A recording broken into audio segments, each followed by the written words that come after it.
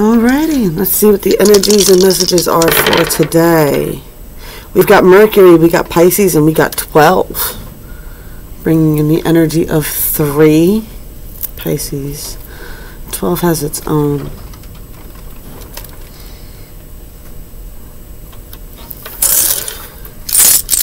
Pisces with the King and the Queen energy too, right?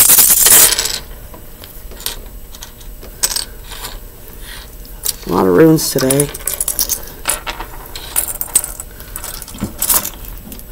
So that.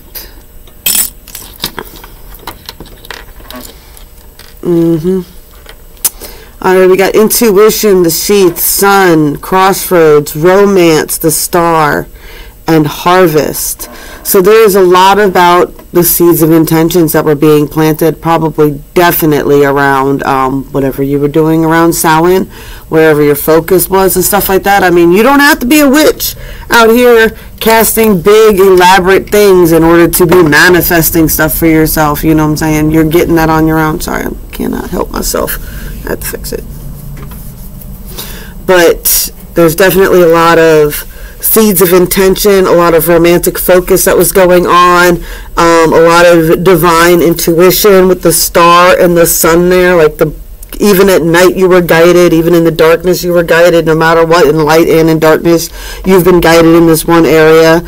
You're cutting cords, you're trying to follow your intuition, you're trying to make the right decisions here. Right?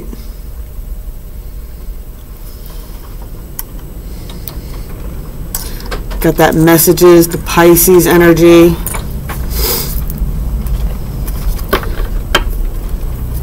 Pisces is a very wishy-washy energy. It's two fish with their tails tied together. They also give off that crazy cat lady energy.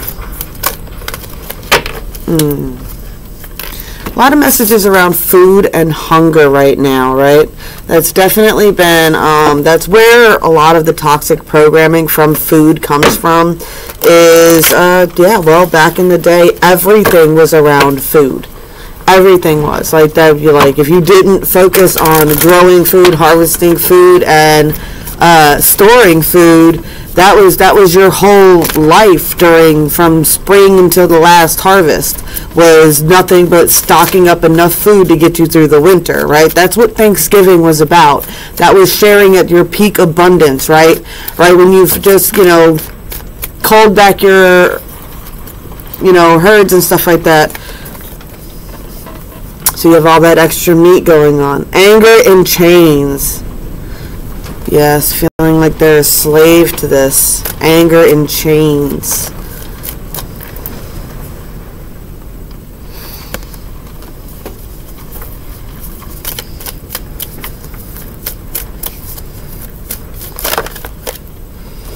Meadow of vulnerability.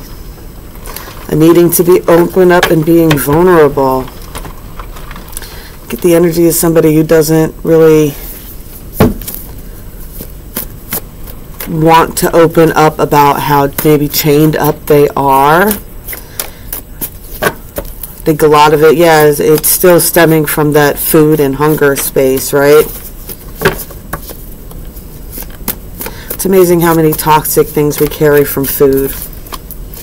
They watch us dine on empty plates and drink from empty cups. There we go. Someone might not be eating.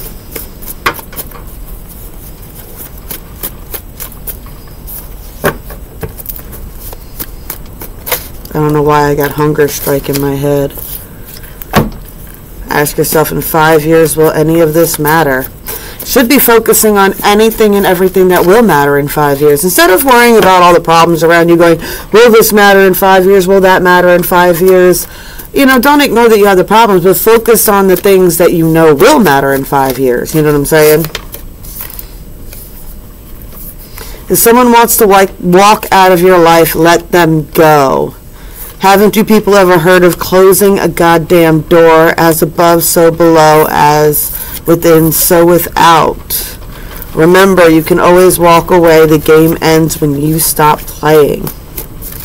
A lot of mirroring energy going on here. feel like someone's coming aware of their manifesting capabilities. It's not about dealing with her when she's happy. It's about being able to deal with her when she is upset. Ain't that the truth? Hail to the king and the queen of the ruckus. Digital justice. It's like playing in the rain while I stand in the desert, but I'm holding you closer than most because you are my heaven. Oh no, not I. The Encyclopedia on Galactica and its chapter on love states that it is far too complicated to define. The Hitchhiker's Guide says this: avoid if all possible. There's definitely somebody who avoids, I think, love to avoid rocking the ship, right?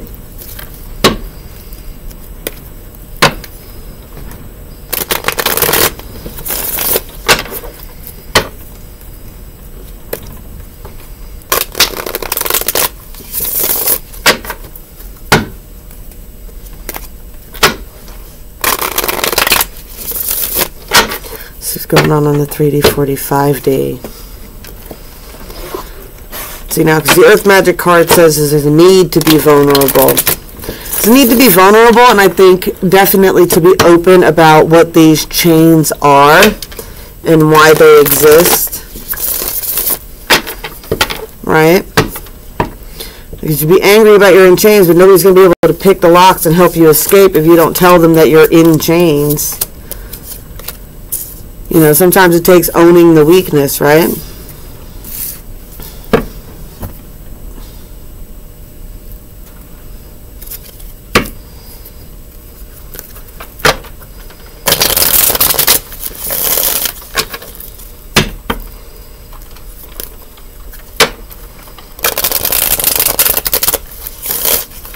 Ooh.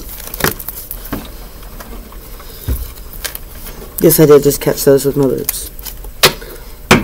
Multi-talented here.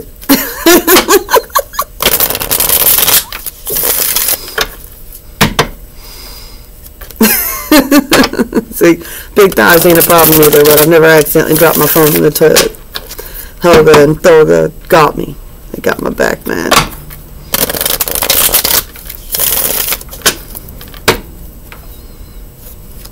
Helga and Olga, they were the sisters in Hey Arnold.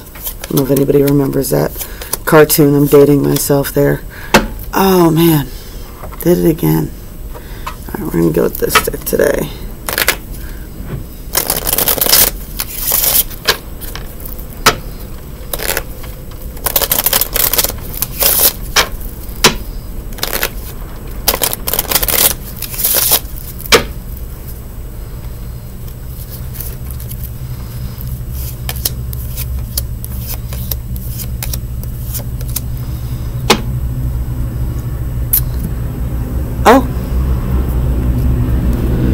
Now, I didn't do this on purpose, but we definitely told you this, that somebody is coming into manifesting abilities. This is upright on my deck over here. I don't know if you guys saw how that happened. I'm going to have to rewatch this, what is it, 8:30, and see how that card ended up face up over there for me. But this was face up over here, right? We got somebody that said it was just coming into realizing how much they are actually manifesting for themselves, right? There's definitely a rite of passage that's gone on here. There's somebody who's still looking towards the past, right? They're looking towards the past, right? But there's a rite of passage. They're still moving forward, right? Regaining balance. I got this equal give and take card, right? I like how she's like not quite corporeal. And I feel like it's like someone who doesn't feel like, I don't know how to say it, doesn't feel like they're real, right? Feels like people can see through them and they're becoming more corporeal. I know it's a weird message, but look, both of these cards are like this. So finding balance and this finding that equal give and take, right? Here we go. Get the Jack of Wands here, right? There's definitely a focus of watchfulness of this energy. This is someone who's definitely being pushed by, I feel like, ancestors or spirits around them. This is someone standing in, you know, they give off that vampiric energy. You've got the skull there, the skeletons, and they're in a cemetery, right? So there's definitely this energy of, yeah, like they come off as dark, but they are guided by that angelic force, right? That angelic force is trying to bring together Yeah, not just a couple, but like a team on the 3D. That's what the angelic force is trying to work as a team. Because you can see it's pretty much almost the same angel statue there, the same cemetery angel there.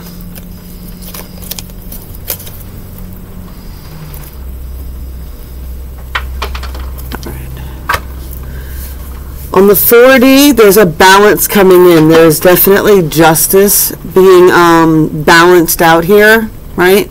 It's the wave back and forth as things settle, right? As they cut cords in certain areas, right? Whose heart is truly light as a feather? Is really what it boils down to, right? Is your heart as light as a feather, right? Is everything you've done, every move you made with the best of intentions at heart, then you're okay. You did what you were meant to be. There's definitely been a lot of toxic soul connections, but soul connections are important, right? The lesson will stop appearing when you learn it, right? When you learn it. And what the lesson here is, what? If you hate yourself, you're going to manifest self-hate around you, right? It gives away all your power, right? Right? You have to break this cycle of failure. And the cycle of failure is assumption of failure. It's that if you've been moving with the best of intentions, you're not fated to suffer, right?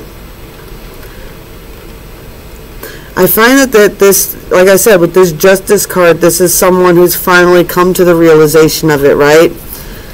I think they realize what's been toxic connections that keep them from their 9 of Cups, that keep them from feeling their power, and they keep them from breaking these cycles of failure. Right? You got a King of Wands here, right?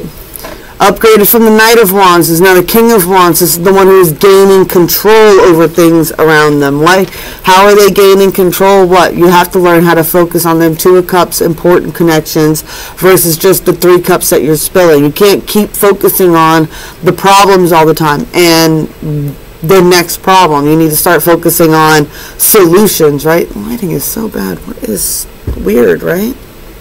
I have to figure this out. Anyway. Don't focus so much on the problems, right? It's time to start planting those seeds of intentions on the 3D of what you want to manifest forward. Stop worrying about loss. Stop worrying about things that could go wrong. Start focusing your energy towards things that will bring you joy, bring you success, bring you more into life, right? Instead of focusing on everything that's going out the window, right? It's just that really you have to speak it, you have to move it, you have to actually take the steps of what you want, right? Where your focus goes, your energy will flow too, right? And it will flow back to you. Talked a lot of smack about food and all this other stuff and working out and everything else like that. And now my niece wants to get me a gym membership so that I can go to the gym with her because she wants to get healthy because she wants to join the Air Force, right? Little things like that. What? You speak certain things in certain directions. You make sure you maintain making moves in certain directions, and the avenues for those certain directions will continue to keep opening up, right? There's definitely, on the 5D, what is tainting a lot of this energy is negative. The Empress reversed. I know everybody gets so sick of hearing the words, but I pick up a female narcissist energy, right? This is someone who doesn't even really like kids, right? A narcissist, this is kind of a key thing that can help you ping a narcissist, right? They hate children. They secretly don't like them. Like, they don't want nobody to know they don't like kids because they know that's weird. They understand that not liking kids is not normal, so they will pretend to like children. But they don't really like them because children are, especially under the age of 10, are narcissistic themselves. And narcissists are jealous of this because they can act like children, because that's when you're supposed to act like a child, is when you're under the age of 10, right? And you could be a little self-centered. You're learning your own survival skills at this point, right? So you're just picking up what your environment's around you. And narcissists cannot stand how everybody caters to children. You'll go broke for your kids. You'll do all this stuff for your kids. And a narcissist will secretly not like your kids, or not even like their own children, because they feel like they take attention from them. They take things that they should be getting. They should have more, and they should be able to get more, but they can't because these inconveniences are around, type deal, right? And they don't like how children get so much attention for not really doing anything. They're like, oh, you know. Narcissists also enjoy manipulating children and using children, right? I'm saying all this because this is the Empress card. It's a mother card here that is in reverse. There is definitely a toxic energy of using children, manipulating children, not even really liking children, right? Energy coming off here. That is that toxic Two of Cups connection there. I want some more on that, don't you?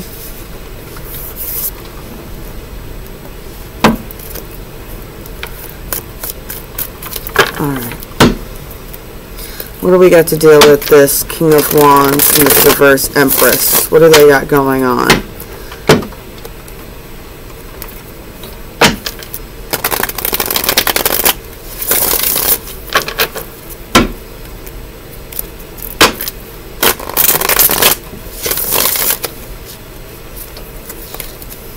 Yeah, I'm going to do it that way.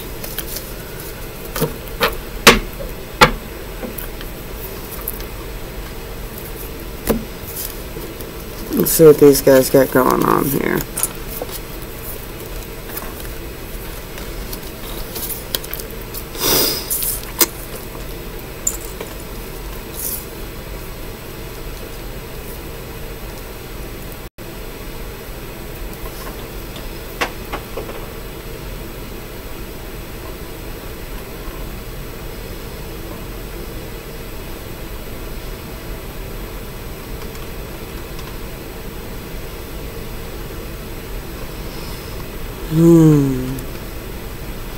Definitely got the Star card here, right? Someone's definitely feeling a lot of guidance, right? They're trying to find balance. They're trying to find balance amongst lies. There's definitely a lot of lying going on here. I told you this person is learning really more about manifestation, how to be creating new cycles for themselves. But unfortunately, we got this reverse Death card. There's something that's not being allowed to die.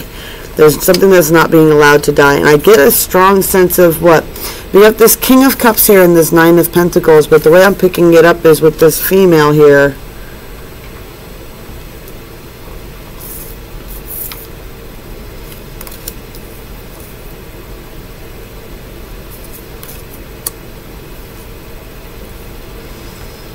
Yeah, where your focus goes. There's a lot of focus on this, right? There's a lot of focus on this. This is someone who's good at, like, manifesting money to themselves. It doesn't necessarily make them a good person. I'm going to say this, too, because this is someone who, who likes to, like, create imprisonments. I'm feeling a lot of mental manipulation.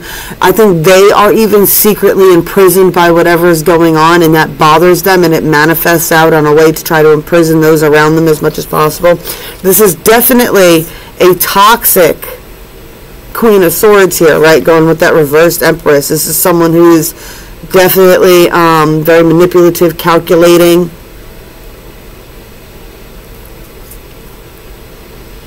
We got the upright High Priestess here and a Knight of Pentacles.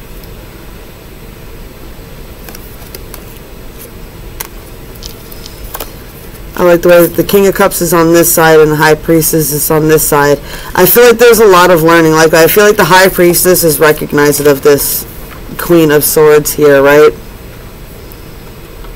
I just get the vibe with the High Priestess, especially in this deck. It's just she's sitting there. Like, it's kind of silly. Look.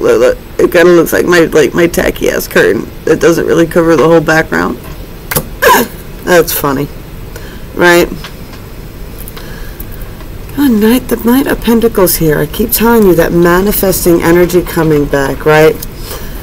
I feel like this one person, the toxic female that they're really dealing with here, the one that's imprisoning a lot of people, it's like they have other opportunities around them, but they are so focused on keeping these three cups.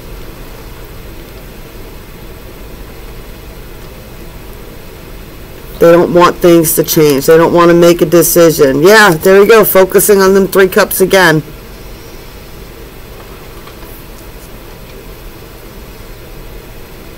terrified of losing these 3 cups, but not recognizing the 2 cups behind him, not making a decision. There's a call for strength, right? Oh, yeah. Are you really happy? It's time to take the tiger by the tail, right?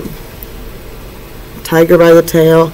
Let's get the food imagery with this one too, right? It's like, what do you got in your mouth? Spit it out type of deal. Yeah, see? You got to get out of this toxic family environment. And the only way to do that is for there to be a total tower, right?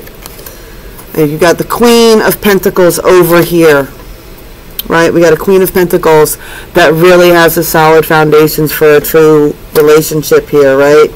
But you've got to come out of the cold with this, right?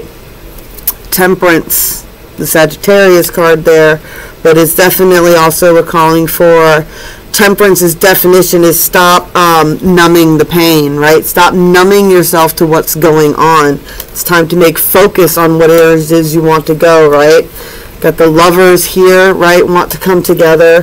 The Lovers, we got the King of Wands and the King of Wands, King of Swords, the Magician. This is someone who is learning, like I said, learning to come into power. They're understanding now what the energies are. I'm getting this sense of like a male witch remembering who they are, in a sense, right? Or a wizard, whatever you want to call it. We don't use warlocks around here, right? The Magician is good at painting the illusion, and the illusion is a visualization that leads to reality, right? This is someone who's learning how to focus their passions and their words towards what they want. And what do they want? They want justice. They want to be able to move on. They want this rite of passage to get out of this. They want the 10 of Pentacles. They want the Wheel of Fortune, right? The King of Pentacles wants to be in control, right?